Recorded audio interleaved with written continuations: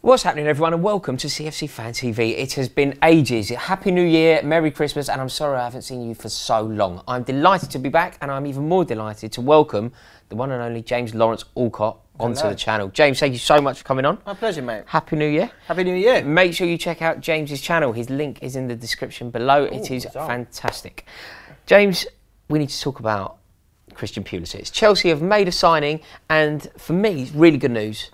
It's really, really good news. It's an exciting young player in a position that we need some backup in, and ultimately, you know, we have players like Willian, Pedro. They're coming to the end of their career, and we need to replace them. I have a slight fear. It's really good news with the caveat that I'm worried that he is being seen as a bit of a replacement for Eden Hazard. I think that I don't think you can make any conclusions on this transfer right now, but what's always good for us when we're doing videos, and we just had a good natter about it on the One for Weekend podcast. Oh yeah, check that out, by the way.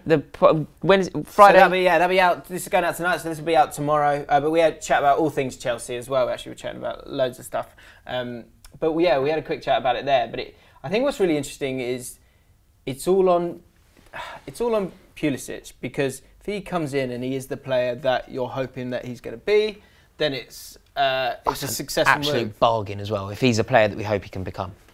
Yeah, I think for a few reasons. One, he seems like a really intelligent modern footballer. Yep. That makes sense. You know, he's you're like 5'10", quick player, which is pretty great tall. feet. Pretty tall, mate. Very tall. Tallest man in this room. As well. Yeah, right.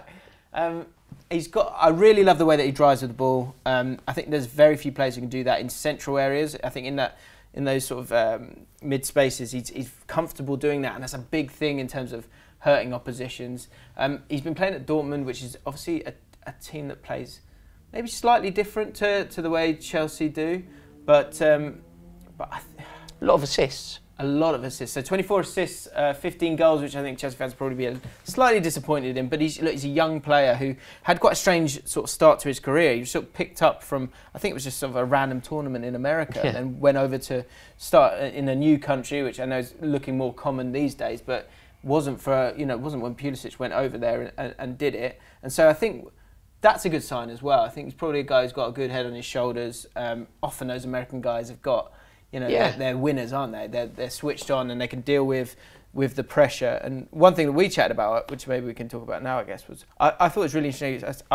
I look at it and I worried that the pressure that he's going to be under from America and then from the Premier League as well, which is just so intense, and even at Chelsea it's so cutthroat as well, is going to make it feel like a Morata move. But I think where you're right in what you're saying is that it's not all about scoring goals. It's going to be about his overall play, and I think he's got a lot to offer in that. And also the pressure on his shoulders from his home country, which is, you know, virtually the size of a continent. He can already live with that because he is currently the superstar from America. That's true. Like, I don't know if there's been this hype around an American player in America in my lifetime. I don't remember Alexi Lalas getting this level of enthusiasm. I think it's Freddie Adu, isn't it? That's the one that you hope it doesn't turn out to be that he's selling, you know, was it Hoovers in a nightclub or whatever he ended up doing. That was the latest deal that he's had. Yeah. I think he's not that guy. Look, he's moved to Europe, and he's already proved that he's a good player. What's interesting is, where does this transfer fit amongst all the other pieces and the evolution of Chelsea? You've spent a lot of money in the last few signings, really, haven't you? With Kepa, a lot of money, and a young guy who's same kind of thing that you were saying in the podcast, which was about you've got a player who's good now, but really you're hoping he's just going to go to this different level. This is what I'm hoping with Pulisic. It's very rare that you're given an opportunity to buy two things at once, which is potential and a proven player. Like, usually you buy potential and then you hope they're going to be proven, or they're a proven player and the potential is irrelevant. Yeah. With Pulisic, in a similar way to Raheem Sterling when he went from Liverpool to Manchester City, you're buying both. Pulisic can still become an incredible player, and he could make his £60 million price tag look a bargain. But equally, he's got over 100 games under his belt for Borussia Dortmund. Yeah, do you know what I think is interesting as well? Is that you've got a few young players in there. You've got Christensen, still quite young. He's been able to go and get a lot of games of football. But then you've got other players like Ross Barkley probably hasn't played as much as he would have wanted to. Ruben Loftus-Cheek, who's people have always been excited about. We're chatting about Tammy Abraham on the podcast. I think the perception of players is quite interesting as well. Like, why is it just that Pulisic has had more opportunities because he's been playing in a setup in a country where they push forward those players and they get those opportunities to play? You don't know if Ruben Loftus-Cheek is as good as Pulisic, or any of these players are as good as Pulisic. I think sometimes it's down to we haven't, as a club, we haven't given players enough chances. I mean, the one that always wrangles with me is at one point Chelsea had an opportunity to buy Dele Alli, and we looked at him and we decided that we weren't going to buy Dele Alli because we had Lewis Baker, who was a better player. That could still be true. Lewis Baker just hasn't been given a chance to, And it's in Germany, it's the growth of a plant, isn't it? Exactly. If you don't, and the games are the water. If you don't give them enough games, then they won't reach their potential. I mean, if Harry Kane was a Chelsea player, he may not be playing for England now. God knows where probably wouldn't be.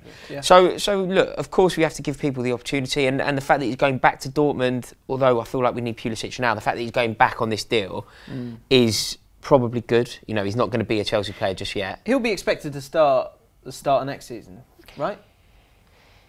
Yes, and it has to go like this. It has to go Eden Hazard, Mauro Icardi, Christian Pulisic. What it can't go is Pedro, Hazard, false nine. Oh yeah. I mean, I guess Pulisic. The big worry that you've got is that Hazard's not the one. Hazard's not part of it at all. Pedro, Morata, and Pulisic. Yeah, that's bad. That's bad. But I think see, that's the problem. That's the worry, and I don't know. You're at the end of a cycle, though, aren't you? Can you do us a favour? Do you think that Christian Pulisic has been brought in to be an addition to this setup and to improve our team, or has he been brought in as a replacement for Eden Hazard, which changes everything, doesn't it? Do you think Hazard will leave? Oh, we've had this conversation so many times. But it changes, like the way I feel about it. Sometimes, I mean, we haven't spoken about it for a few months, and I think the way I felt about it at one point was that Hazard will definitely be a Chelsea player for the long haul. Yeah, you said it on my channel. And the way I feel about it now is he must just be sick of what's going on at Chelsea. He's marked out of the game all the time. Players, because we're so reliant on him, players double up on him, teams double up on him all the time. He can't express himself. There's nobody to share the burden, and it must just be a chore. Do you know what, going on from our last conversation, because I do remember it, I think it was when Chelsea were in a much better moment at the start of the season, and you were going, this season is the opportunity for you to make it clear that, look, we've got a new manager who's going to play in a style that's totally fits you and is about you and about you scoring goals, and by the end of the season, after having a great season, maybe not winning the league, but having a strong season, you'll go, oh, I see what's happening here. Guess a bit like last year, that was the turn of it last year, wasn't it? It was around Christmas time. Yeah, it was now. It was now. So I guess the next few months will play a massive part, because Real Madrid have been circling. In need as well now. But it's always going to rumble on. I think it's always going to rumble on. But that 2020 contract, that's the last one, isn't it? Yeah, I mean, I think in 6 months, he's either signed up to Chelsea for 5 years or he's gone. Yeah, he needs to make a call. But that's the same with Willian and the same with Pedro.